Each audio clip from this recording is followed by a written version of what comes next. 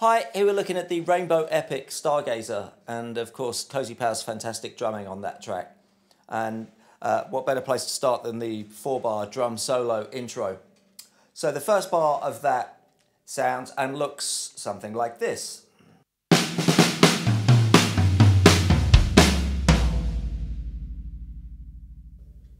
So let's break that down a bit. That first figure on the snare, all single strokes.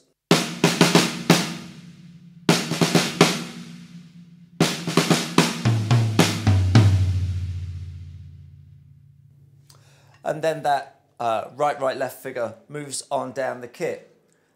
It's hard to discern which version he plays towards the end as it gets down onto the floor tom, because you could just continue that across the 3 toms.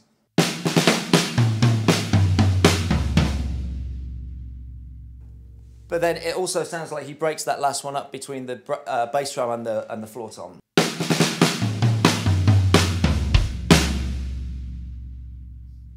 So in short, you could just keep the right, left all the way down to the last floor tom.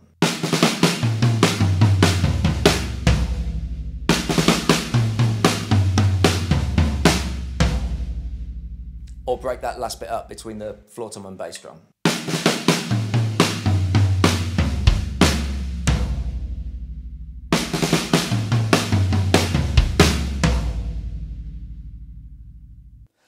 The next 2 bars are basically the same. We're playing 2 with the hands, 2 with the feet. Although it's not right, left. The hands are actually playing left, right. So the other way round to the feet. And they're moving from the snare to the toms.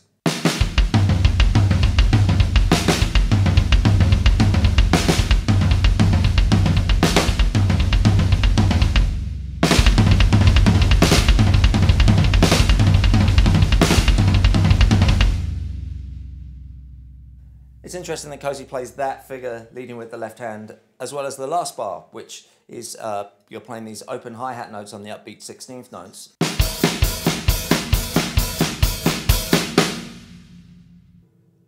And once again here, the left is playing the downbeat, so you're basically playing single strokes, but leading with your left hand. So let's just piece all of that together.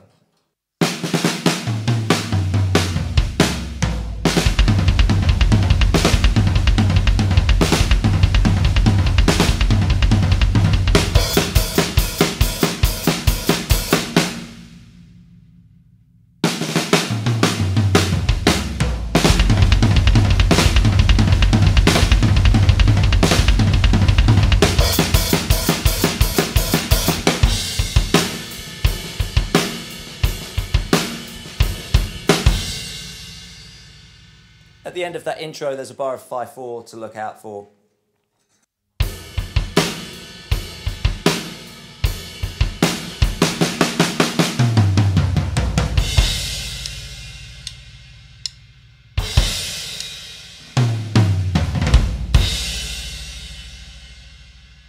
So within that bar with the 16th notes, there's just 1 extra beat of 16th notes.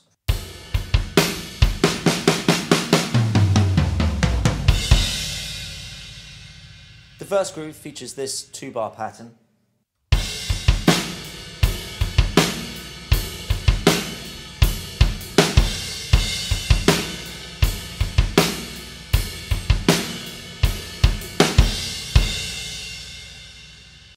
And it's worth noting there at the end of that second bar, there's a almost paradiddle type movement to punctuate that second 16th note of beat 4 with the crash. So before it plays right, left, right, but it isn't underpinned with the bass drum.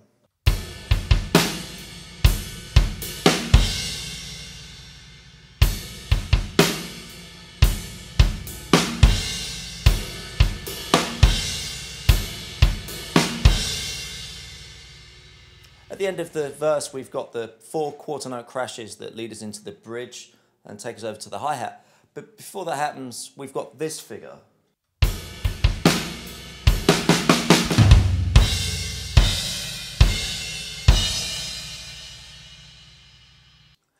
That fast movement you could think of as a 4-stroke ruff with the 4th note played on the bass drum.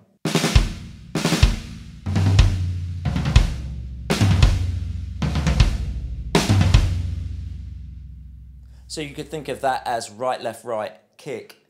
And that happens at lots of points in the track, sometimes after a longer snare drum fill.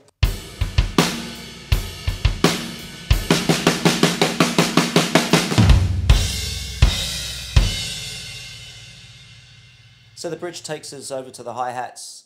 We've still got that crash to punctuate every 2 bars on the 2nd 16th of beat 4. The bass drum's a little straighter in general though.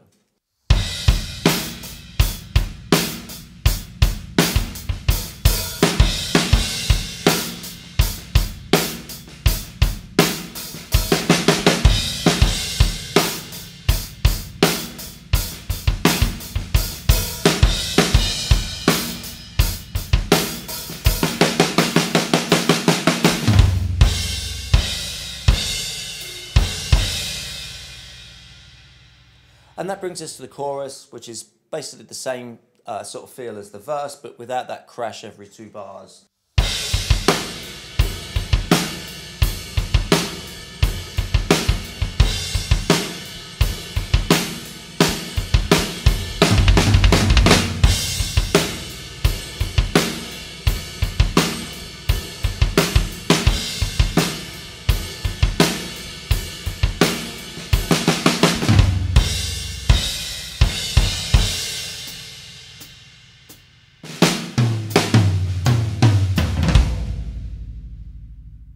It's worth noting the odd time bar there. Those crashes, you could think of it as a bar of 3, and then you're back into 4/4. So this bar with the crashes is in 3. So 1, 2, 3.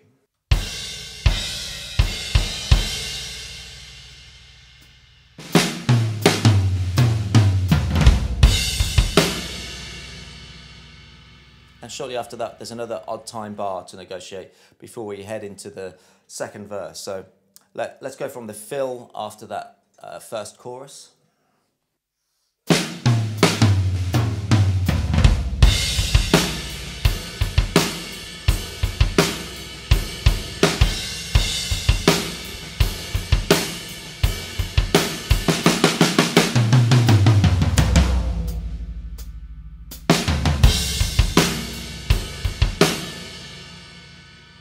So once again, it's perhaps easiest to think of that fill bar as being the bar of 5.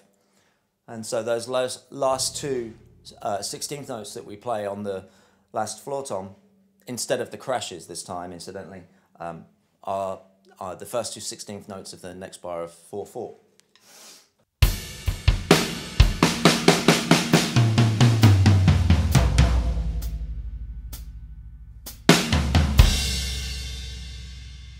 And that short fill that leads us back into the second verse is the E and of beat 4. So it's perhaps easiest to play that left, right, left.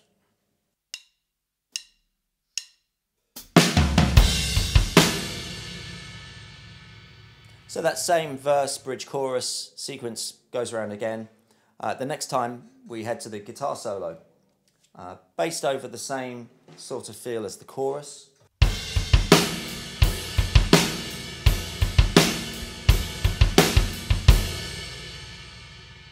Interspersed with a few different fills.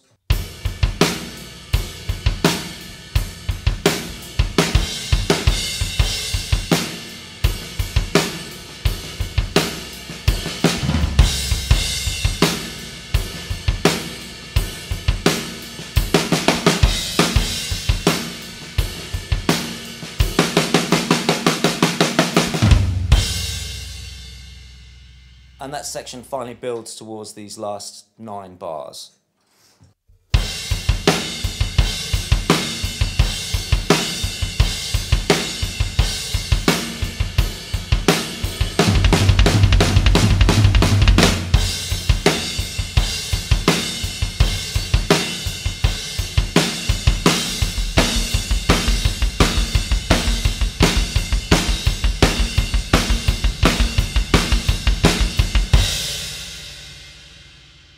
You could perhaps also play that final feel where we've got the double bass drums, just using the single pedal, playing the E and of each beat instead.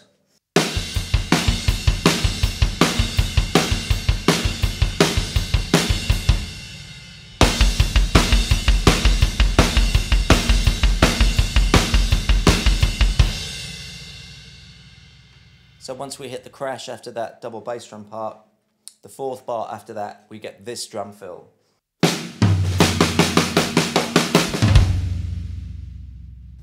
And we're into the final verse and choruses, which basically just builds around that same chorus feel, just gradually getting more intense, laying into the ride cymbal, and ultimately crashing the 2 and 4 as well.